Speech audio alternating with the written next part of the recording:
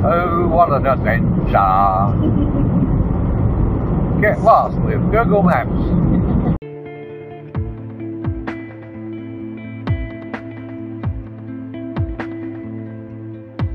Good morning, everybody.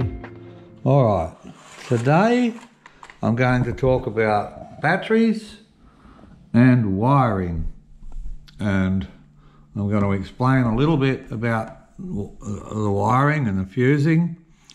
And you can see me, this is for in the back of the ute to make my camp a bit more, so we can take the ute for overnight camps. Okay, so my new battery come here. Now this is a new 10 kilo one. It's only 10 kilos. It is, as you can see there, this is what you call a true 100 amp hour battery. Not only is the battery rated at 12 volts, 100 amp hours, but the internal electronics will let you draw 100 amp hours out of it. You can get higher than that. You can get some that'll do up to 250 amp hours in some batteries, okay? But what you have to look at, a lot of online sellers, especially on eBay, are saying they're a 100 amp hour battery, and when you get them they're only a 70 or an 80 amp hour battery, but they've got the 100 amp hour draw. Are they lying? Well, not really, because they're not saying you can only draw 100 amp hours or anything off it. They're just not telling the full truth. So, and that makes batteries like this look more expensive than what they actually are. They're a fairly cheap battery. Now, you see here it's got a minimum of 2,000 cycles, right? That's at 100% discharge.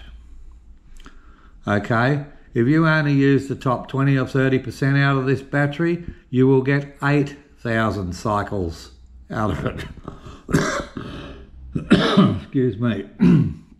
And this is, you know, now I back products that don't pull any punches, like you know, with good after sales service and reliable Australian stock, fast shipping, all that sort of stuff. And I've had these batteries in a lot of really rough off-road areas in the trailer. I've got 2 of these sitting in my trailer. The springs on the trailer are fairly stiff. I do let the tyres down when I get to really rough corrugations, but they get a rough ride and they're going pretty good. They haven't folded out. They're performing absolutely beautiful. And this is why I went for another one for the back of the ute. Absolutely brilliant battery. I cannot recommend it enough. All right, let's talk about wiring. First of all, I bought this off eBay. It's 5 switches, a voltmeter, a USB outlet, and a 12 volt socket. Okay. Now, why did I buy this? Certainly not for the wiring, because the wiring's just rubbish on it. I bought it because I couldn't buy all these parts for the price they wanted for this whole unit.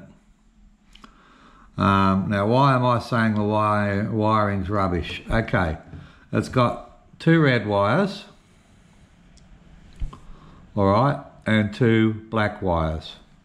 Now, the red wires, okay, go to a socket, which is usually a 20 amp, and it goes to a usually 6 amp, or it can be up to 6 amp, depend if it's a, well, it's not, this one's 3.1 amp, USB outlet, and a voltage gauge on 1 wire. Okay, that's not too bad. That's not too bad. You could put a 20 amp fuse on that and you're okay. The point is here, you've got 5 switches.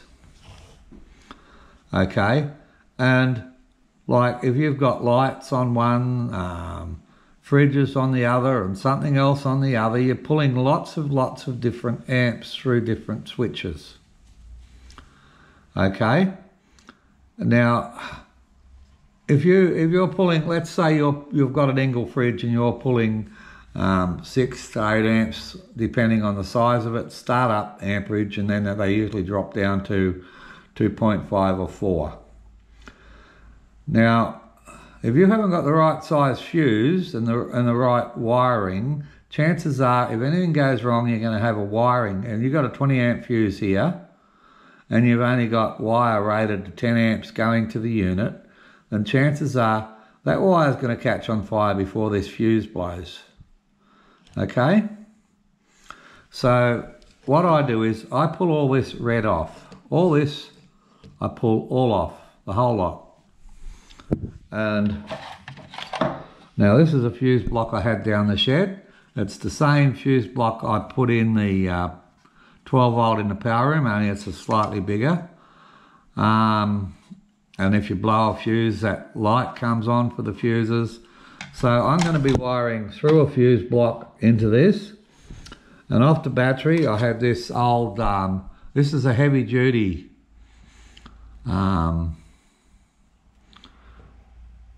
50 amp circuit breaker, a switched one, okay? This is a heavy duty one, not a light duty one. All right, and it's rated at 50 amps at 48 volts maximum.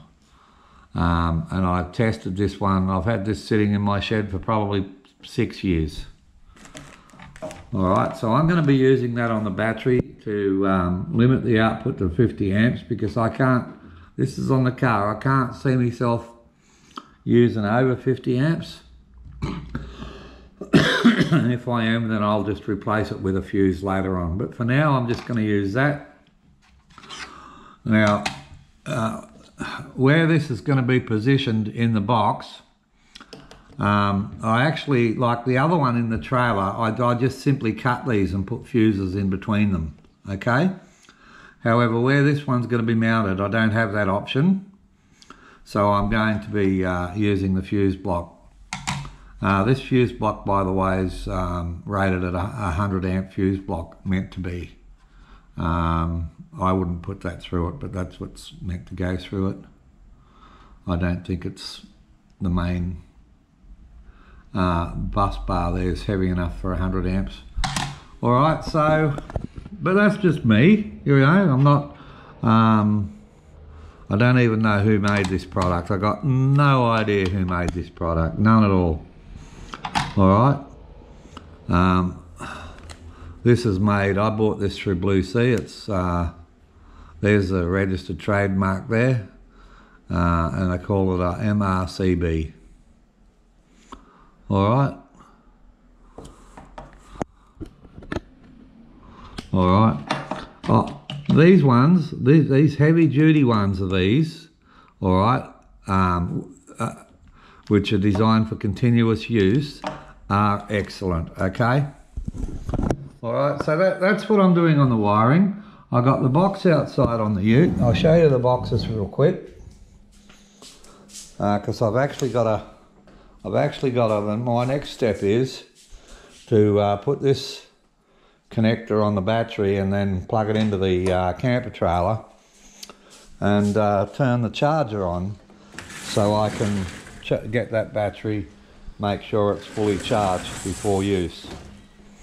You should do that with all batteries, by the way.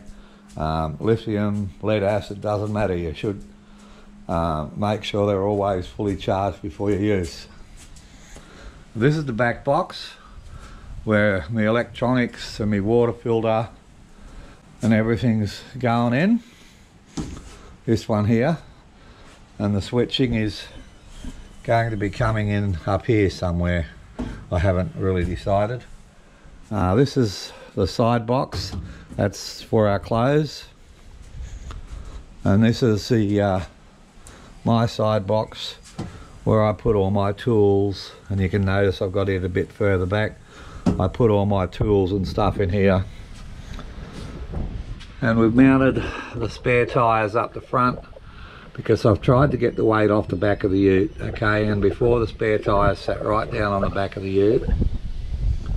So, and we had a big toolbox across the front here, which meant I had hardly any weight at the front and all the weight was at the back of the ute. So what I'm trying to do now is, we've got the spare tyres, we've got all the jerry cans here instead of right back here where they were last time, and I'm trying to move the weight, it's a bit windy today, as far forward as I can.